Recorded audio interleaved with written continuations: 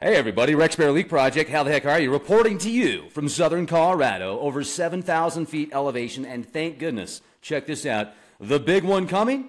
Earthquakes off the west coast could eventually trigger a global event. This is Fox News. Read all about it, natural disasters. And have you ever heard of the Cascadia Subduction Zone?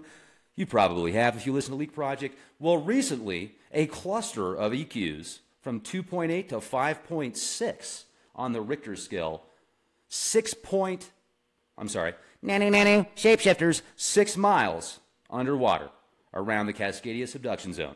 Now, this cluster of earthquakes hit close to a big fissure off the coast of California parks, sparking fears of the big one. Now, previous studies have warned the geological spot of weakness has the potential to deliver an earthquake much stronger than the infamous San Andreas Fault. The last time was in the year 1700, between an 8.7 and 9.2 earthquake rocked the planet. In particular, the Cascadia Subduction Zone. Halo!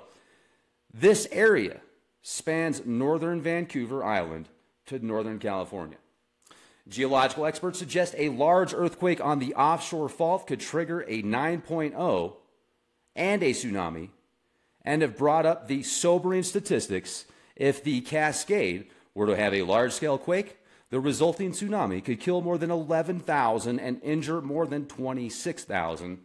And I think that is a very low number, because think of all the nuclear reactors and just how populated that area is.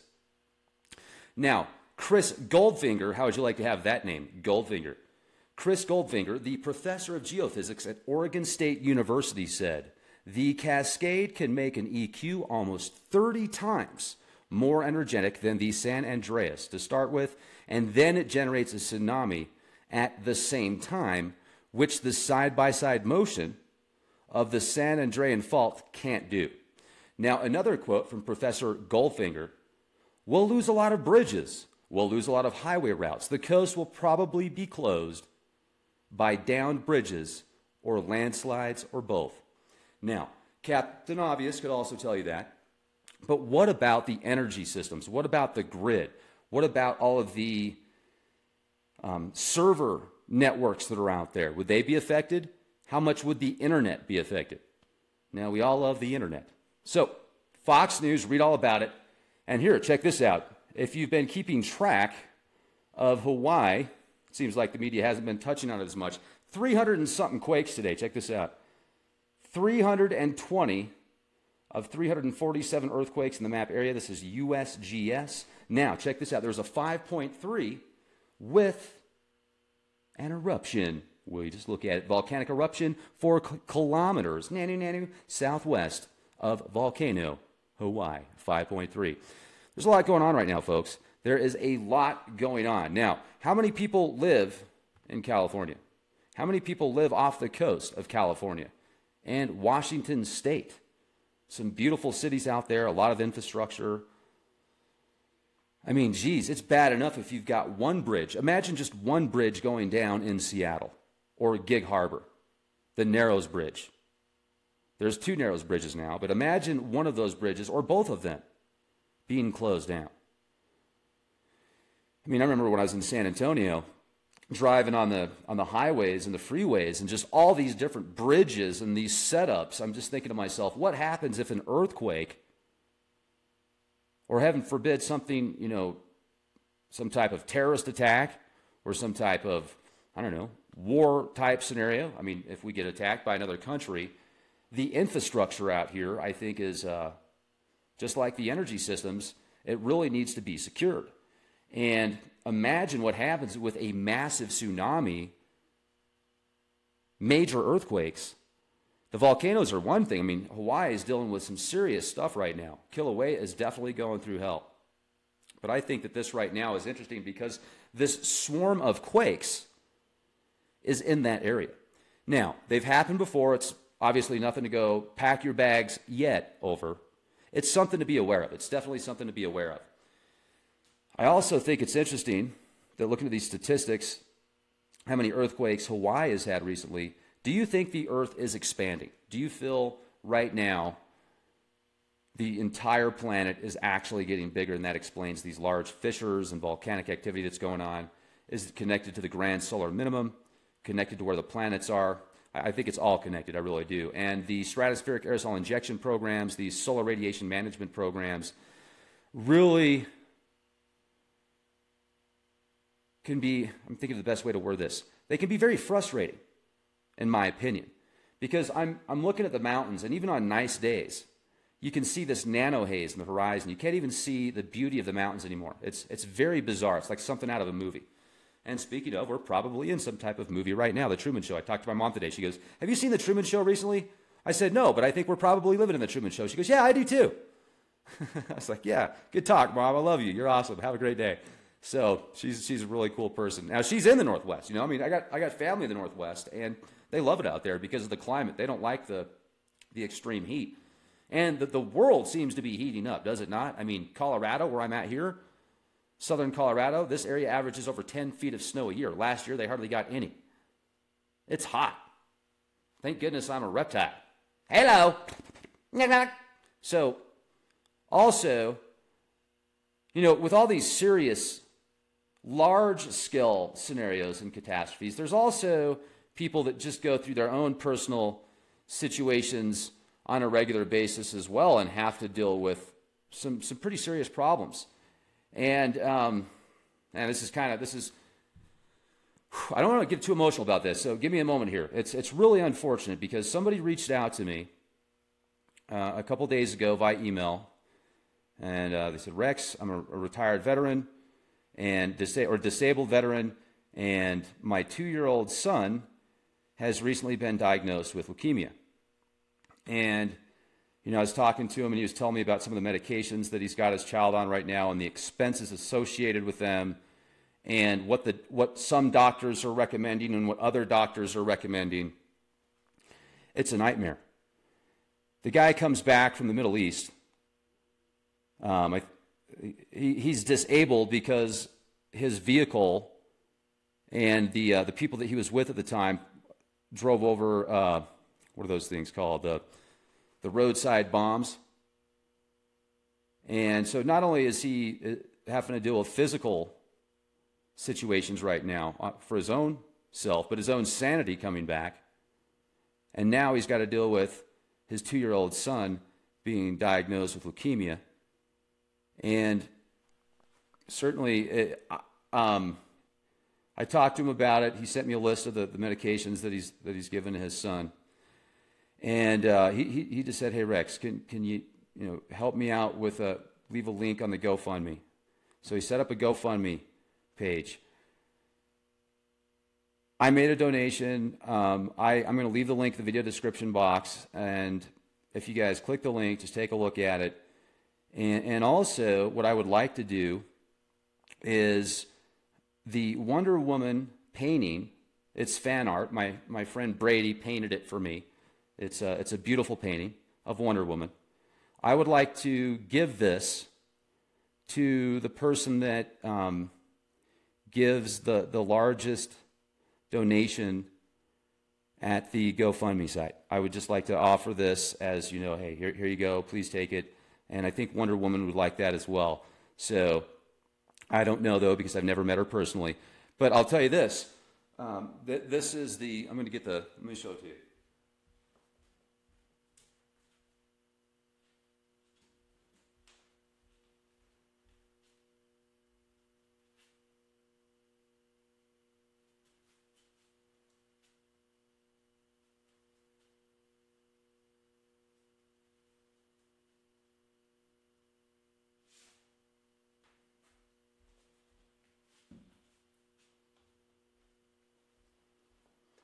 So it's 3 feet by 4 feet.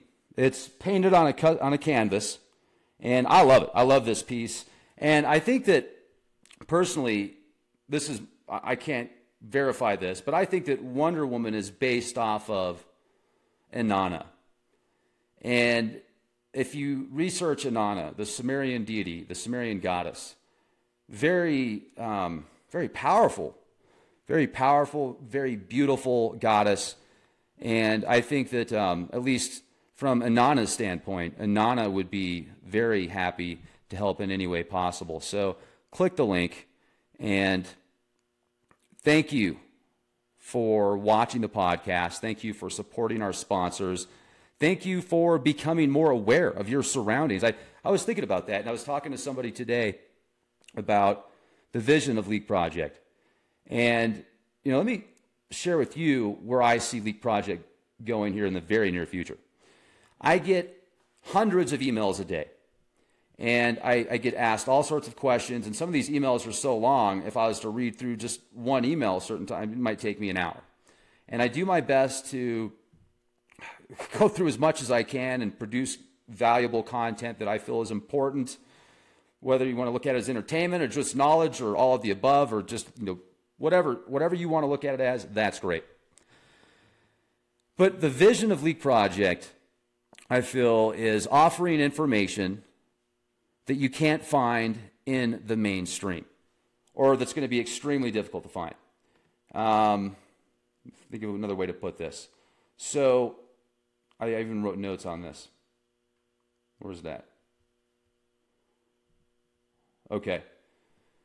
Hidden knowledge that has been suppressed by the mainstream to make the world a better place. That is the vision of Leak Project. Yes, information and news that you're not going to find in the brain drain media. Yet why bring that information to the table? That's great. Yeah, okay, information is wonderful. But what kind of information do you want to know about first? Something that could make the world a better place, that could help people around you? That's what I think's good. So that's the vision. Hidden knowledge shared with the world for people that want to know about it, that has been suppressed by the mainstream, the money funders, the dungeon masters, to make the world a better place. Now, how is Leak Project going to do that? Well, the unique vision and alternative information in a, I guess you could say, eccentric fashion that's sometimes serious because I'm from serious, but not too serious, with a dash of attempted humor. Now, by bringing podcasts, YouTube videos, and I also have a really cool subscription service at leakproject.com. I've got hundreds of podcasts exclusive to leakproject.com. Excellent interviews with guests from around the world, including some of my own shows, available only at leakproject.com. They're downloadable, they're streamable, they're ad-free. So articles, blogs, and of course the tinfoil custom caps that have literally EMF shielding liners. So let me share with you another really cool experience that I had today that reminds me of the Truman Show. It's like it all comes together. This actually happened yesterday, but it happened today also. So yesterday, I have a great interview with Colin Bloom. This guy is one of the top brokers on the planet. I mean, this guy is genius. He's a financial genius. And he sent me a Trump silver coin. And I'll show it to you in just a second. He sent me a Trump silver coin, and I didn't have it yet. And I tell him, I'm like, well, you know what? I didn't realize this, but here in southern Colorado, it's a little bit different. You got to actually go get a mailbox. I don't have a mailbox out here. So he's like, oh, okay. So I get a text after the podcast a few hours later saying, Rex, this is, I'm not going to say who she is, but she works at the post office here in southern Colorado. And she goes, you have a package here. It's in the undeliverable section. What do you want me to do with it? I said, hey, I'll pick it up tomorrow. So I go pick it up today, and it was just such a cool experience because this area, it's, there's not a whole lot of people that live out here, but what are the odds that you get a text from somebody that works at a post office, that you get a parcel that's declared undeliverable, but that person knows you because you met them several months ago in a very interesting fashion where you go in to mail off some caps, and that person recognizes you because of the tinfoil cap that you're wearing. So, oh, you're Rex with Leak Project. I watched some of your podcasts. I mean, it's just so cool, right? And when stuff like that happens, doesn't it make you feel like you're in the Matrix, like the universe is sharing information with you, the universe is talking to you and expressing knowledge and love to you in a way that you can see, but it's not like me talking to you. Because people are like, well, man, if aliens exist, how come we don't see them all over the place? Well, there's a lot of answers I could give you for that in my theories, but think about you looking at a piece of like a bacteria, or a single-celled organism.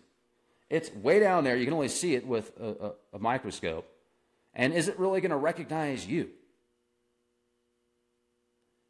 God, divine providence, the Matrix, the universe, this reality that we're in, and these higher-level beings are so complex. Do they have to look like us? I mean, how ignorant is that to think that they have to look like a human being to be at our level? Or to be a conscious being, or a conscious being that can think beyond our wildest dreams in this physical meat suit that many of us are in. Maybe not you, maybe not me, but many others. It's amazing, ladies and gentlemen. It's a wave. It's a ride. We get on the ride, and we choose when, we choose which ride we want to take while we're on the main ride. So we get on the main ride, and there's all these options and all these other rides we can take while we're on the main ride. It's a theme park. We're in a theme park is what it is. It's a giant theme park. It's a galactic theme park. Which ride do we want to take today? You wake up in the morning, which ride are you going to take? I'm taking the Leak Project ride. Hello! Be excellent to